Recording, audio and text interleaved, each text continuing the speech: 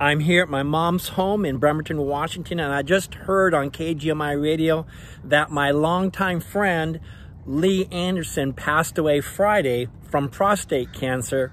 Lee was 72 years old. Lee was a phenomenal person and a great athlete. Twice he was selected Athlete of the Year at Western Washington University when he was a student. In 1999, Lee was chosen as Wrestler of the Century from Western Washington University.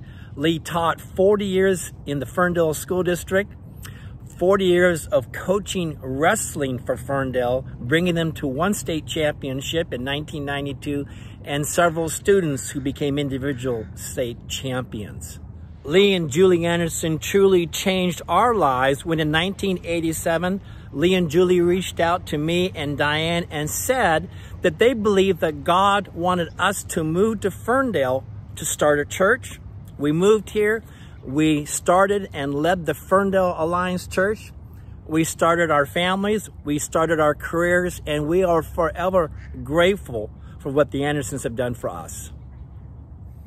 Lee was a man of great faith, great conviction, and great character, and I saw that on a number of occasions when he would teach and coach youngsters how to wrestle.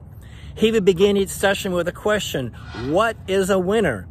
And he would provide the answer. A winner is a great sport, a great student, and a great citizen. A great sport, a great student, and a great citizen. And that pretty much says it all for us today. For us to be great sports, great students, and great citizens. Lee, you left us way too soon. God bless you. May you receive your good reward.